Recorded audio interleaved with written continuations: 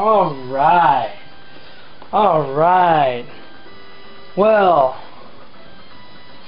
perhaps you see what my next video is going to be about. I'm Beak Supreme, and this is for the Beaklebotix YouTube channel. As you can see, I got a Nintendo NES system right here that I just landed this Apache helicopter onto, as I alluded to in one of my previous videos. Helicopter flying video. It's my Nintendo NES. I've had for this one since 2004. I got it second hand, and it had practically everything in there, even the styrofoam packaging. This little cabinet I've had since the year 1992, I believe. It was in perfectly good condition until somebody broke it in the year 2010 or the year 2011. Okay, I've had these games since the 1990s. The original Gold Zelda, the first Zelda in gold. The original Gold Zelda 2, Adventures of Link. I got this from a friend. It's still got all of our save game files from 20 years ago. Who didn't have Super Mario Brothers Duck Hunt? Got Mario 2, Mario 3. Still got my Teenage Mutant Ninja Turtles 2, the arcade game, from 1992. That's not when it released, that's when I got it. Still in really, really good shape. Practically looks brand new. You see Rocketeer on the screen there, and you hear the music. I've got this cartridge twice. I've got two of them. I believe I got 2 Super Mario Brothers 3. I got 3 Super Mario Brothers Duck Hunt. I've got 2 Felix the Cat. I've got 2 Darkwing Duck because I really like it. Another classic. The original Metroid with pixelated graphic label. Not the 1992 re-release. Kung Fu pixelated label. Pinball pixelated label. Excite Bike, the original pixelated label. Oh, here's another rare coveted game that cost a bunch of money if you go to buy it. Kid Icarus pixelated label. Some of my most favorites to play are right here in this row. Some of the more valuable ones here. I got Rad Racer, pixelated label, of course. Hogan's Alley, pixelated label. Some of the classics. Galaga, Burger Time, Commando, Pac-Man. These are the arcade classics here. One of my most favorite games. Mentioned it in the previous video, Maniac Mansion on the NES. I got the actual cartridge. Another cool game I got is the original Castlevania. I also got Castlevania 3 somewhere around here. One of me and Tom's favorite, River City Ransom. Anyway, I still got my Game Genie from 20 years ago. Of course, right now it's still 2012, November 3rd, 2012, so this is a full 20 years old. Still works just fine. As I might just go ahead and demonstrate. Turn off my NES. I know I'll make long videos and they're not always straight to the point, but there's a lot of information going on in my head. Oh gosh. Don't know I have it seated in there properly.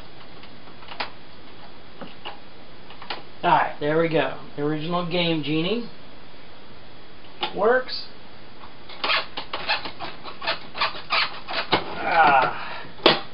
And the reason why I'm going to make this next video is about disabling the lockout chip.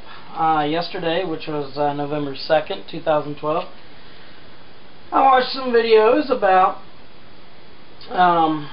how to disable the lockout chip on the Nintendo NES. I'm going to have to get in there, either break a pin, or I'm going to have to solder something to ground. I'm going to look a little more into it. This is my only Nintendo NES at the time, or right now. I've got 2 Super Nintendos, I got 2 GameCubes. I want to get me a second NES and maybe a second Sega Genesis. I've been collecting some of this stuff since I was a kid. Now I'm 32 years old. Got into Nintendo. A friend of mine started getting me on it in the late 1980s, but I didn't get mine till Christmas of 1991. And 1992 was a big year for me. So that's that. And just these are not all my games. I have several more. Just these are some of my favorites, and I've organized them in here. I wish I had another one of these cabinets. That'd be great. It'd be nice to have one for the Super Nintendo, but I don't have one. Here's my Raspberry Pi Model B, just among other things. Yeah, my next video for the Beaklebotix YouTube channel will be probably modding my NES. At least it's going to be one of the next video game, one of the next videos about gaming and all that. Now I could play some Maniac Mansion and make another video about that. But this is an upcoming video here about modding my system. I'm not the first person to do it. I did not originate the idea. I saw a few videos yesterday on YouTube. At least 3 other people have done it. It's one of the main problems for why the system light blinks the way it does whenever there's not a game in there. And there's times when you have a game in there and it still blinks like that. It causes a screen to flash gray and white because the lockout chip resets the processor. It actually interrupts it and resets it, and keeps it from starting up. It does that every second. You can actually count it here. Yeah, about 1 second apart in frequency, and it's a pain. Another part of the problem is that there's no insertion force originally with the NES.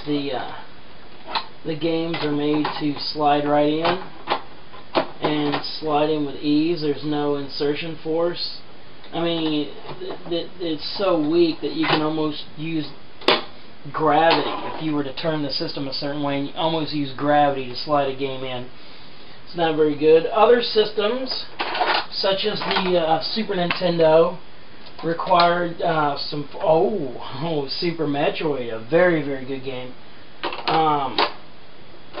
The Super Nintendo required some force, and a pretty good amount of force to insert it. The Sega Genesis, I believe, required even more force, which is actually good because it means that you get a good electrical connection. There's problems in the Nintendo NES like that. Other than that, the Nintendo NES is a nice system based upon the venerable MOS 6502 microarchitecture. So anyway, I am Beak Supreme, and this video will be for the Beaklebotix YouTube channel. Pet some, and I'm going to enjoy flying the helicopter some more.